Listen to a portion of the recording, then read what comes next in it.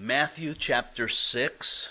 We will be looking at verses 25 through 34. So if you will open up your Bibles, pull out your highlighters and your pens, if you will. I will give you some words to highlight and possibly some thoughts to jot down, hopefully. I'll start with this, 1 Peter. It's a scripture. And I think Peter understood this scripture very well, and so he writes it down in 1 Peter 5:7. He says, "Cast all your cares or all your anxieties or worries upon him," that is Jesus Christ, "for he cares for you." And that pretty much summarizes within one verse the whole message in the Sermon on the Mount of Jesus Christ. Because Jesus Christ will describe some worries, some cares, some concerns. He will describe through illustrations. He will give us details on how we should not worry, that we should take those worries and we should cast those worries on the Lord, because our Lord cares for us more than all the birds of the air.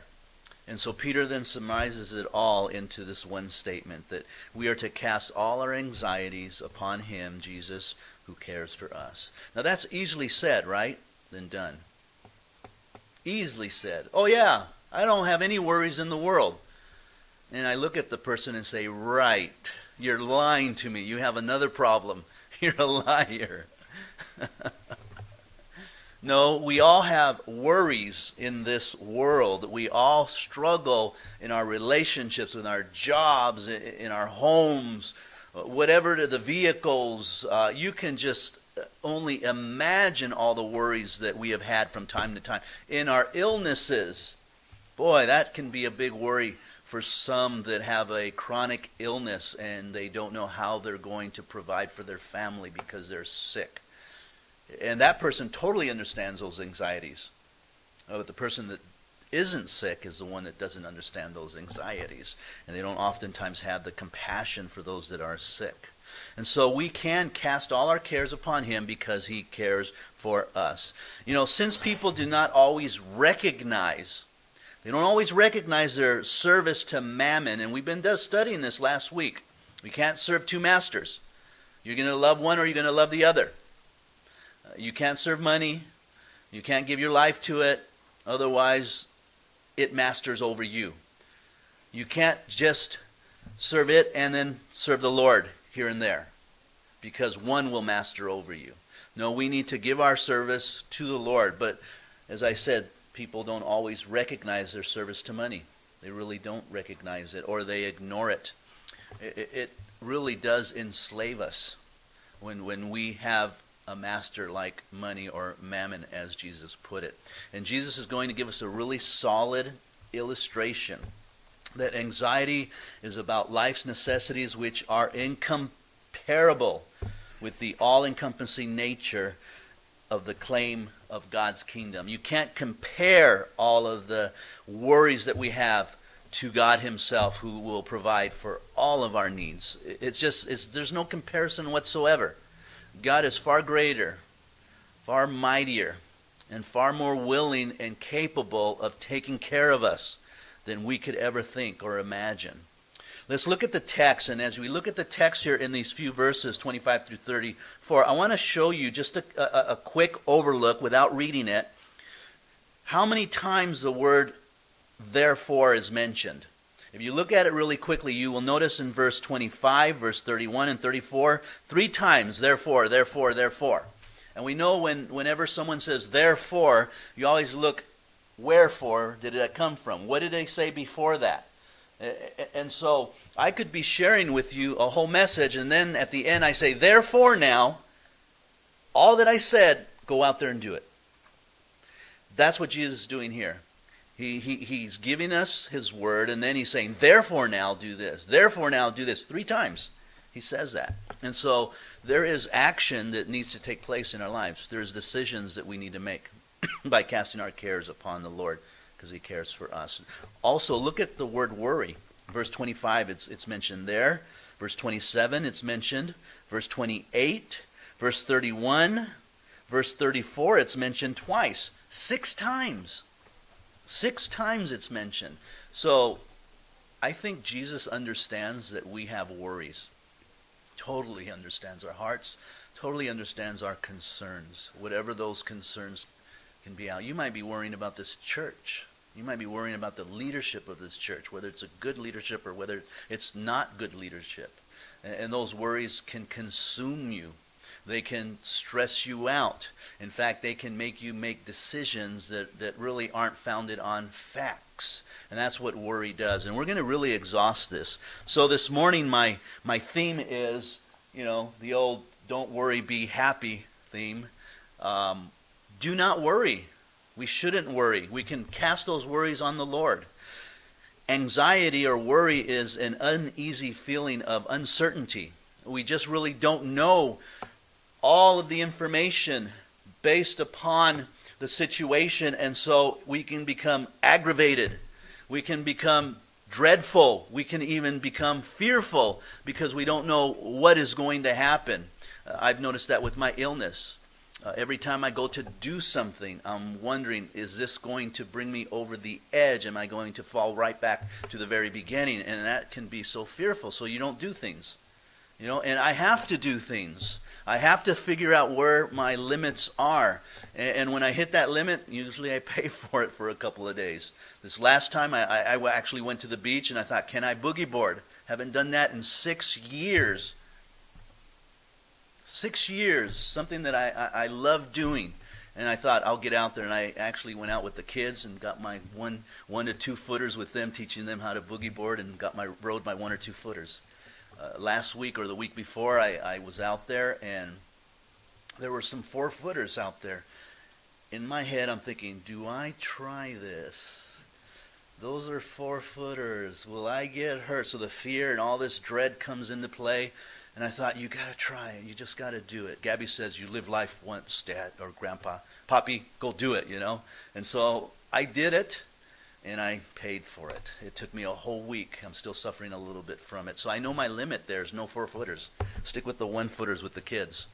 But those type of things bring about anxiety. The most common word in the Old English version of the Bible will render this word anxiety or worries as thoughts. Thoughts, because that's what they are, right? Is thoughts. All our worries are thoughts, or those worries, or another word that it uses is cares. So Jesus had just been speaking about mammon and speaking about God and how there's no comparison. You can't serve one or the other. You have to choose to serve God. And so he's going to build upon this. So in verse 25 he says, therefore I say to you, looking back at verse 24, the verse before that, no one can serve 2 masters, for neither he will hate the one or love the other, or else he will be loyal to the one and despise the other. He cannot serve God and mammon. That's what the Bible says. So therefore, he says, this is what you do. Do not worry about your life. Why do you serve mammon? To preserve your life, to meet your needs, to pay your bills, to pay the government, to pay for your nice ride, for your nice home, for all those things that you enjoy. And if you are putting 110% into that, then you're not putting anything into the Lord. Jesus is saying, put 110% into the Lord and don't worry about that. He says, do not worry about your life. The cognate noun here of worry is care. Now this is interesting because this is the Greek here, and it kind of gives you a better idea of what's happening when we worry, which was formerly derived from the word a part. So part of the Greek word is a part of something, or a dividing. There's a division there. And so we can explain it as dividing cares, or distracting the heart from its true object of life. It's divided. In other words, your heart becomes divided, is what he's saying. That's what worrying is that when you're looking at a situation, now your heart then begins to be divided, and it either is going to go in one direction or in the other direction. Either you're going to trust God, or either you're going to freak out over the situation. So your heart becomes divided, and that's a great definition of the word. Because those emotions and feelings inside of you, that's exactly what happens. You become divided within your own thoughts and then your heart and then your actions are a response to it. One dictionary said anxiety is a state of mind wherein one is concerned about something or someone. Most of our worries is about something or someone. A lot of times it's someone. And we just cannot stop thinking about that someone. And that someone just rubs us the wrong way. That someone just said this. That someone just did that. And we just can't sleep all night because we're thinking about that someone or something. The state of mind may range from genuine concern or obsession that originates from a distorted perspective of life. It can be genuine, or it can just be your perspective of what you think that individual is thinking about you. And oftentimes, it is that. We really don't know the facts. We don't know what they're thinking, but we have this idea or this thought, and it becomes obsessive, and in reality, they weren't even thinking it at all. I remember someone saying this, that if you think someone's thinking about you, or the majority of people are thinking about you, the fact is that they're probably not thinking about you at all.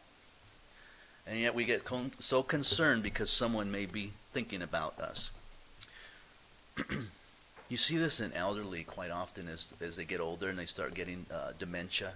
Their minds are starting to wander. I have a relative that was going through this where they were just feeling like people were talking about him. You know, they would tell me, I see them over there and they're like whispering and I hear my name, and so I was like, they don't like me and they're just talking about me. Why would they talk about me? Why don't they care? And they'd come up with all these things, and it just brought them anxiety.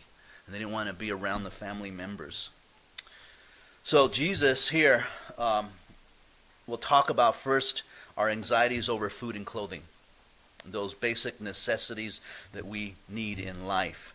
Now, Jesus did not prohibit genuine concerns about food and shelter. I mean, that's not what he's talking about. We should have concerns. We should work. We should do whatever we can to provide for our family. But he is teaching that we should keep a proper perspective. A proper perspective. We should make God's kingdom the first priority. Everything else will fall into line after we do that, making his kingdom the priority. The call not to be anxious about the basic human needs is a profound challenge to our very survival. Because we have to live. We have to clothe ourselves. We have to provide for our family. So Jesus isn't suggesting that we do nothing to meet our physical needs, but that we keep our needs in proper perspective and trust God rather than worrying about them. Trust God. We should do our best and then commit the rest to the Lord, because there are things that we have no control over. And those are the things we give unto the Lord. Remember when you had your first boyfriend or girlfriend? And all the worrying that came just from that itself? Do they really love me? Do they not love me? There's a lot of stress going on there. There's a lot of worrying. Jesus says, don't worry at all. Worry has been defined as a small trickle of fear that meanders through the mind until it cuts a channel into which all other thoughts are drained. I like that picture. Because you just keep thinking of the same thing. Eventually it creates a channel and all the other thoughts just follow down that path to fear and anxieties. So he says, don't worry what you will eat or what you will drink. People worry about where their next meals are going to come from. In our community, they worry about where their next meals are going to come from. Well, God's provided. We have a pantry here. And they can come here and they can get food. And there are many pantries throughout the community that you can go to and get food. God has provided through his people to take care of the homeless, to take care of those that have need, to take care of those in the body that don't have jobs. God will always provide. In the 30 years that I've been here, I have never seen anyone starve to death. Not once. America's probably the homeless are probably richer than those in third world countries. God always provides. He says, don't worry about what you're going to eat, about your body, what you will put on. Now, there's two possibilities there. What you will wear. whether it's to keep you safe from the exposures to the elements of those things outside of you, or whether it's more towards your appearance, what you think other people are thinking about you because of what you're wearing. So it could be that Jesus is saying here, look, don't worry about protecting yourself against the elements. I will cover that. I will take care of that. Or he could be saying, you shouldn't be worrying about your dress to impress someone else. That's ridiculous. That's not how you live your life. And then he's going to give us an example here in a minute about Solomon when he talks about that. So we find that food, clothing are frequently paired together in our basic human needs. You know, we need food, we need clothing. And Jesus is just suggesting that we trust in him for those very things. And so he says in the next statement, is not life, that is breath in the spirit, more than food, and the body more than clothing? Now in the context, he's talking about how we walk life here. Yes, our life, what we breathe, and we're spirit. But how is our life? Is it more than just going out and buying clothing and food? There's more to life than that, he's saying. There's a kingdom that exists. What could be more important than survival of ourselves? Well, there is something more important. And Jesus tells us what's more important. It's our lives and how we live our lives on this earth is what's important. You can have all the food in the world, and if you're not living for the Lord, it's nothing. You can have nothing to eat and clothe yourself and live for the Lord, and that's something. We should care more about how we live than how we eat. The spiritual should go before the bodily, and the eternal before the temporal. Look at verse 26. Look at the birds of the air. I love bird watching. I love to see those little guys, flying all over the place. They do the little tunes outside our windows, and you hear them chirping and talking to each other. And I really think they have great personalities. I love their daredevilness. How they fly around and stuff. You come here on Belgrave and you watch them. Well, there used to be a power line. And they used to just sit up there, hundreds and hundreds of birds. And you drive by, and they all go, "Let's see who can dodge that car." And they all come down by your car, and they go right in front of you, and you almost hit a couple of them. And you just wonder, what are they doing? Why do they do that? And I think they're talking to each other, a bunch of little kids, saying, "Let's see who can dodge that car." And they're trying to dodge. And you wonder where they go because you don't see them flying out the back of your vehicle. But I love watching them. And what Jesus is saying here is, look, the birds are without care. They're without care, and they can teach us something about reliance on God. He says, "For they neither sow nor reap nor gather into barns, yet your heavenly Father feeds them." Look, they don't engage in any future planting. They don't go out and make furrows and plant seeds. They don't store up food for the future. They don't do any of that. Yet God, through his natural order, takes care of them. He feeds them. They do not engage in agricultural processes. They don't sow their crops. They just enjoy the food that God has provided. And yet they don't starve. They don't starve at all. God has provided for them. They're not idle. They're not lazy. You ever watch a hummingbird and how it works for its food? And yet God has provided that food for it because it searches. And Jesus is not counseling about being believers that are lazy. He's not saying that. Don't sit back, "Well, God's going to provide for me." No, get out there and work. Do something. He's given you a job. Ephesians 2:8 says that he has prepared every good work for you. And so if a job comes along and you can work it, because that's a good work to do for your family. The Bible also says that if you don't work, you don't eat. You're worse than an unbeliever if you don't provide for your family. And so you need to do that, definitely. But know that the provision comes from the Lord. Sometimes we're bird brains. We just want to sit back and do nothing. We grow anxious, knowing worry will only turn on us and stress us out. And so stop worrying. Sometimes that worrying will build barriers between us and God. And we don't want those barriers. We want to trust in him. So as what Peter said is true. Cast those worries upon him. I don't like it, but having my daily needs met by the Father is exactly where he wants us to trust in him. He goes on and says, "Are you not of more value than they?" I would highlight that "you" word there. Are you? And in the Greek, it's emphatic. Jesus is saying, are you? I mean, he's saying you. And he's pointing at them. You are more valuable than birds. You're more valuable than birds. Every one of you are more valuable in the eyes of God than any animal on this earth. And this question that Jesus is asking demands a positive answer. Yes. Yes, I am. Now, don't get arrogant about it, but you are important to the Lord, and you are valued. And when you have this pessimist attitude that you're not, that you're useless, that you're no good, it's a lie from the pit of hell. Because God says you are more valuable than the birds of the air. And his point is that if God takes care of them, how much more will he take care of you, who he loves, and sent his son to die on the cross?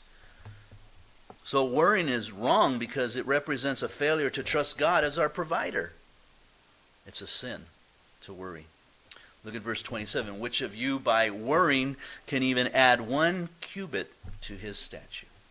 Now a cubit literally was measured from the elbow to the fingers. So roughly about 18 inches. How many of you can add to your stature? Now, 2 possibilities there. He's either talking about height. How many of you can add to your height? Can you add an inch? Can you add 18 inches to your height? Or he could be saying, how many of you can extend your life?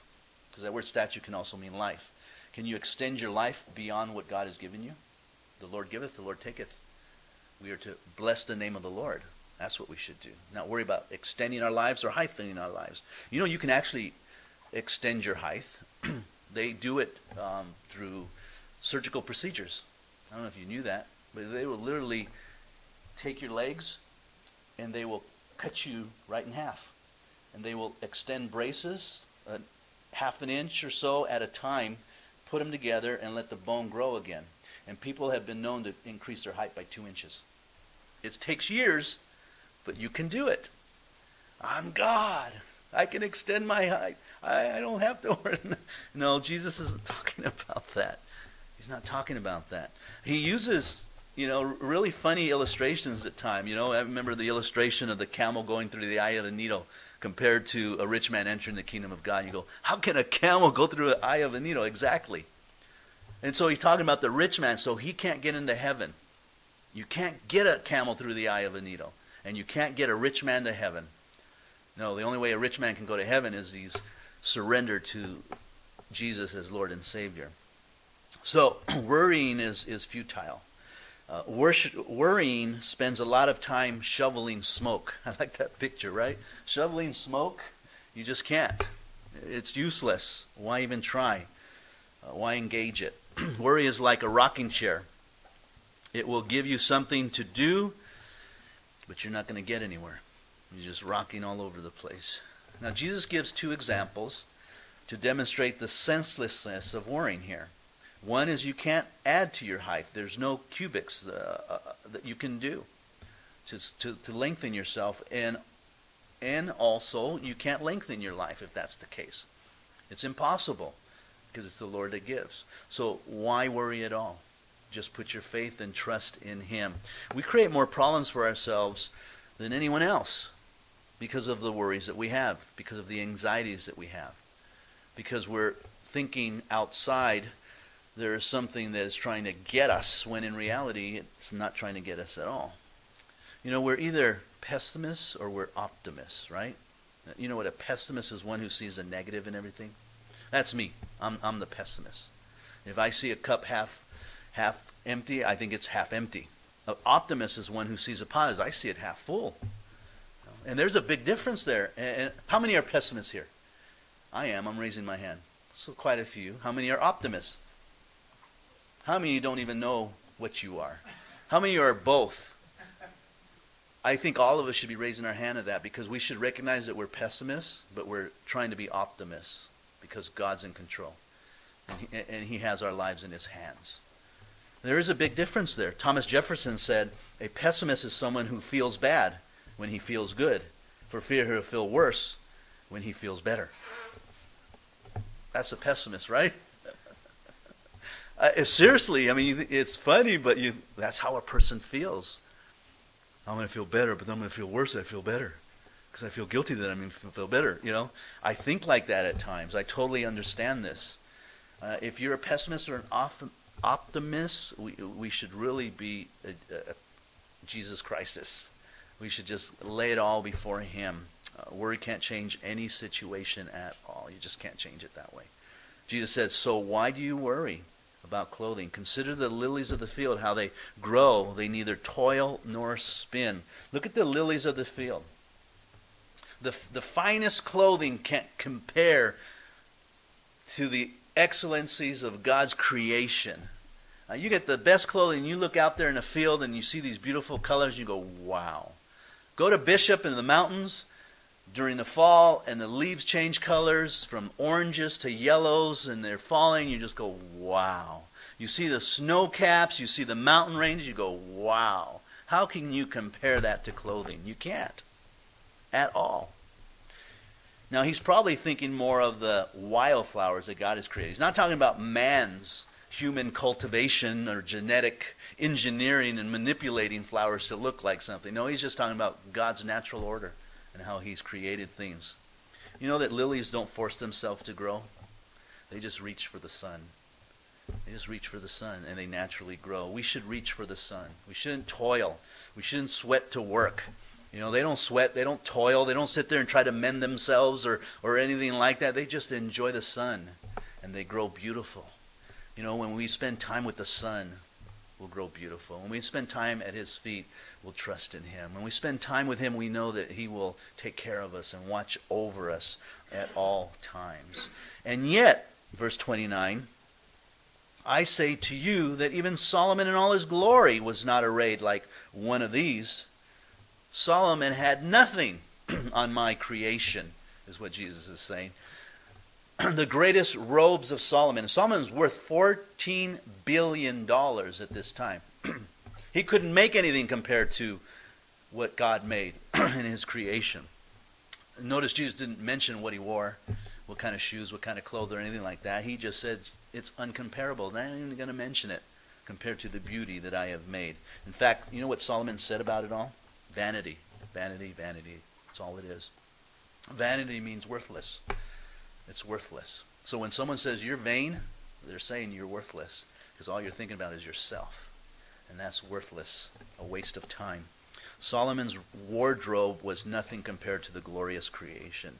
Now, if God, verse 30, so clothes the grass, the wild grass of the field, which today is and tomorrow is thrown into the oven, so you get his point here, the Hebrews would use whatever they could to fire up their kennels, to fire up their ovens and their fire pits to warm themselves. They used whatever it was, whether it was grass, whether it was wood, whether it was charcoal, shrubs, thorns, vine branches, trimmings, animals. I mean, they'd burn the animals. Human dung, animal dung they would burn also. Even blood-stained clothing, if they had it, they burned everything. And what Jesus is saying, look, if God created the beauty on this world of the lilies, and yet it's gone tomorrow and consumed in your fires and your ovens, that's what he's saying there. How can you compare that to you?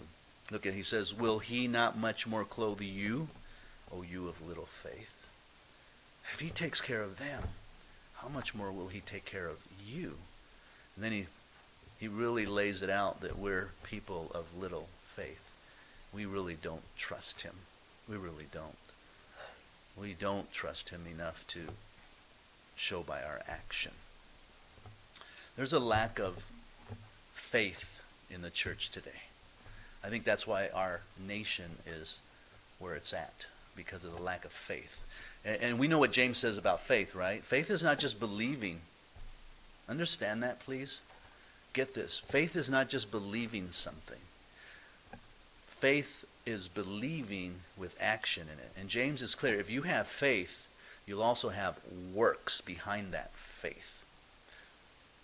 That faith works. If you have no works, you have no faith. If you say, I believe in Jesus, but sit here and then go home and live your life, you don't believe in Jesus. That faith is not going to save you. If you say you believe in Jesus and then you're at the Summerfest and you're helping and serving, and you're here helping with the mobile unit, if you're here serving, if you're here doing, then you have faith that has works with it. So faith always demands a work. Faith is not just, oh yeah, I have faith, I believe. No, believe literally means trust and cling to. That's what the word belief means. And so Jesus is saying, you're a person of little faith. You don't really believe that I can take care of you. I mentioned it last week. Look at your checkbook. How much of it goes to the Lord? And that will really show you. Consider that. I'm serious here for a second. I know I'll get in trouble, but serious. Look at your checkbook. Look at your checkbook and ask yourself, okay, how much is really going to the Lord? Let me calculate it here. And then if it hits 10%, right on. Praise the Lord. You're doing it. But if it doesn't, you have to be honest with yourself and say, okay, Lord, I'm a person of little faith because I really don't trust you here. I don't think you can provide for my needs. I want to. Then take that step of faith and do it, and watch how he does it. Watch how he does it. You know, it's funny. At the Summerfest, I actually met someone from Edison, where I worked for. He stopped me. He said, hey, Ruben, you remember me? And I can't remember his name now. And he had just hired on when I had just left. And so we got talking, and I was talking to him for a while. And he's telling me how it's all changed now. And I was telling him how when I was there, some of the things that I was involved in. So he remembers me. He goes, oh, yeah, everybody knows you. Everybody knows how you worked over there and stuff, and what you were involved in and stuff. And then I started asking about some of the guys, you know, hey, is Basil still there? And he goes, oh yeah, he's like running not just our department, another department. And then he started naming names like Bernardo. I'm like, Bernardo's like, yeah, he's actually with Basil now. I'm like, you're kidding me. Sid is a supervisor, Joe's a supervisor, Paul Milan's a supervisor, you know, just kind of going over. I was really excited, you know. And I said, hey, I just saw Phil Nicholson. He goes, yeah, he just retired. Well, yeah, he was telling me that. And I said, he's got to be a millionaire, right? And he goes, oh, man, he's taken care of.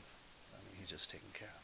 And I started thinking about that because when I left, I had a good chunk in stock, Edison stock. They would match 6%. And so up to 6%, they just match your stock. And I started thinking about, so these guys are retiring and they're millionaires. He goes, oh, yeah, more than millionaires. A couple millions in some of them. And I'm just like, I started worrying. I started thinking, man, what did I miss? Why did I quit? I started thinking of all that stuff.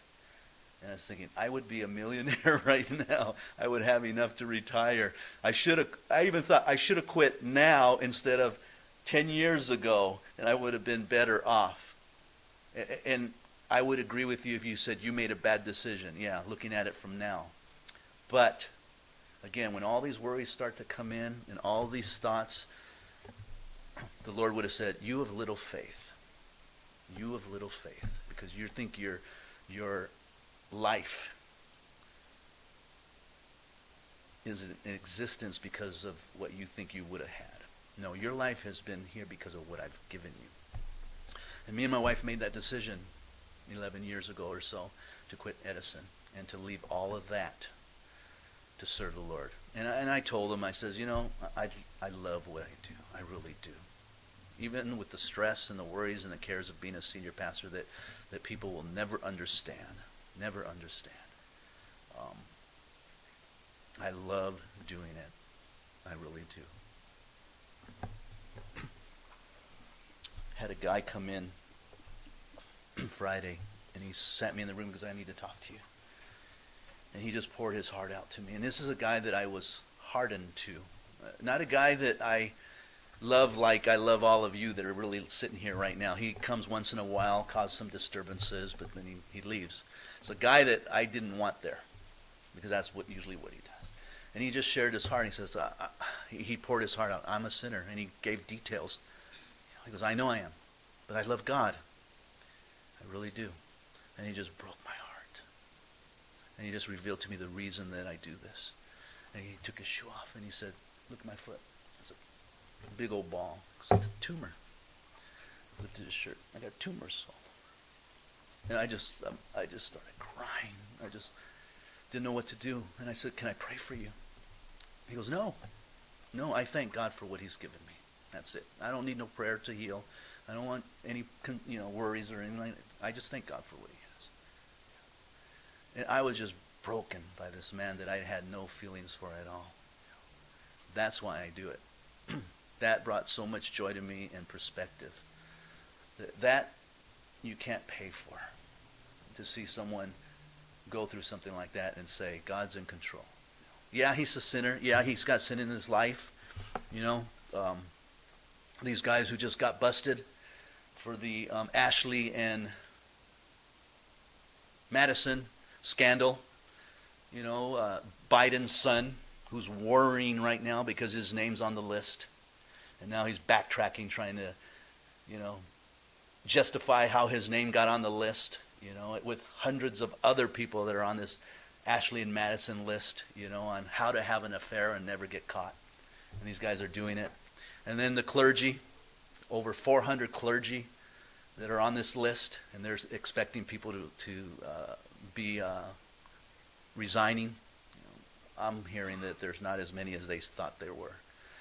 I think the world is just focusing on the clergy because they don't want to focus on politicians who are really there and all those that are really a part of this whole thing.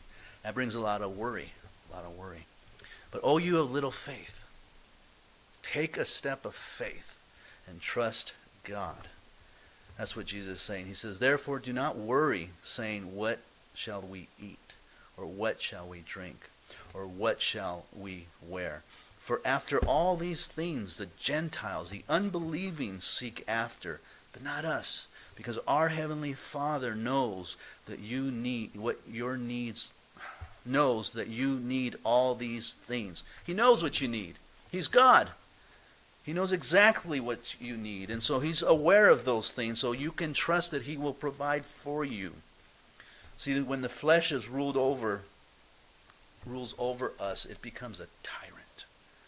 And it will consume us. But when we trust in God, he rules over us. And he provides for us and takes care of us. He says, seek what? Verse 33. Seek first the kingdom of God and his righteousness. That's what a true disciple does. He seeks the kingdom of God first. Doesn't seek his mammon first. The word seek there is not necessarily an order, but it is a priority. Sometimes you have to go to work first, but your priority is God first. There's a difference. Sometimes you have to do things in order to provide, but your priority is the Lord first. I've always been that way. The boys know this. I think it reveals my wife's and I heart that we've always put God first. I remember Virginia brought this to my memory a couple days ago. We had been here at church, and this homeless person came here, and we just had a heart to help him out. And my son Simon was having his bridal reception or engagement reception, when they got engaged, and so the parents first meet and everyone comes to meet, and so we had tables out and the whole bit.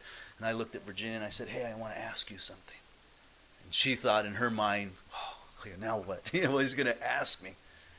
And I asked her, hey, can we bring this guy to the reception? And she's like, yeah, I don't see why not. I never asked Simon, never asked Alex. Our heart was to help this individual that was less than us, and lift him up to our level. And so he came, we cleaned him up, and I can't remember what he wore, a shirt or whatever, and he sat right there with everyone else eating at our reception. That's always been our heart. We've always done those things. Not to pat on the back. That's my reward, I guess, but this is the example, is seeking the kingdom of God first. I don't know what my sons thought about it. I mean, it was an example. I don't even know if they do that. But that's our hearts, was to do things like that. And we've done that throughout the years. Always thought of others more highly. I was just sharing with someone this morning, and never expecting repayment. I'm just sharing about how we pour into people. And we've invited them to Thanksgiving and Christmases and so forth, and then all of a sudden one day we're like, where are they? They just left. Never said bye, nothing.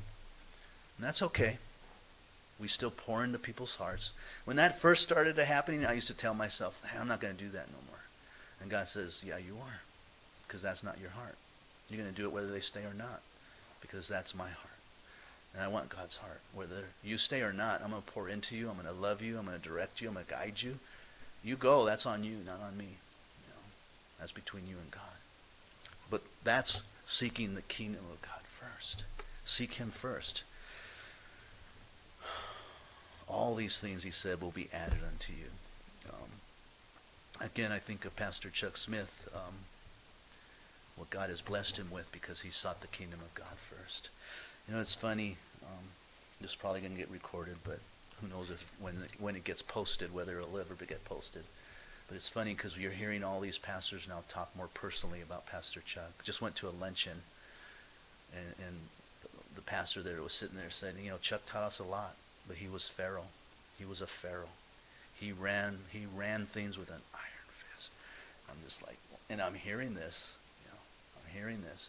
But he sought the kingdom of God. In other words, he believed what he believed. And he wasn't going to change for anyone, whether they thought he was a Pharaoh or not. And he did it. And look at how God blessed him personally, because he was faithful to his commitments. Don't worry, Jesus said. Therefore, do not worry about tomorrow, for tomorrow will worry about its own. He's not saying, look, don't worry today. Worry about tomorrow. No, don't worry about tomorrow even, because it has its own worries. You know, just put your faith and trust in me. Sufficient for the day is its own troubles here. So let me close. Someone said that ulcers are caused not by what you eat, but by what's eating you. Whatever's eating you, just let it go. Let it go. As Jesus has been trying to explain to us that it's pointless to have anxieties. What we need to do is trust in the Lord. The focus of a believer should be on what ultimately benefits the kingdom of God. The kingdom of God. Summerfest is just the beginning. I wish the whole church was out there and focused on this kingdom of God. We have seen hundreds of people out there. We have seen people come to the Lord. We have seen love go out to people. It's an amazing event, and God has been a part of that event. You have the Harvest Crusade, which was pretty big. I heard their stadium was packed, and over 4,600 people received the Lord and recommitted to the Lord. That event is only put on because a lot of people are involved in that event to put it on. A lot of churches. I think of our little event, which we saw about 400 people there this past Friday. And we have a handful of people that are putting this on. And a few other churches that are there with their booths, but they're not really helping us, you know, with some of the things going on. We have game booths that Virginia is running, and that's it. We have a few people that are helping her in the beginning, but then eventually it's running amok because no one's there to man the booth. So these kids are just throwing basketballs all over, kicking them all over, running the booths, and I'm just like, we need help, Lord, right there. But those kids are having fun doing that, so they love that more than anything else, so the Lord's involved in that. But it's amazing how God provides. He gives us strength as they all run around doing different jobs here and there, packing and putting in just a lot of work that is involved in that. And I thank God that He has given them the strength to do all that. It's just amazing to see God's power work like that. Because to me, it's an event that if you were to ask me not knowing, I would have said no. We don't have the manpower to do something like that. Again, where I started, Summerfest, snack bar, this thing in here. It's a lot. I don't know how we're going to get it done without the laborers, without people that are kingdom sinking minded. It's impossible. But I know the Lord will provide.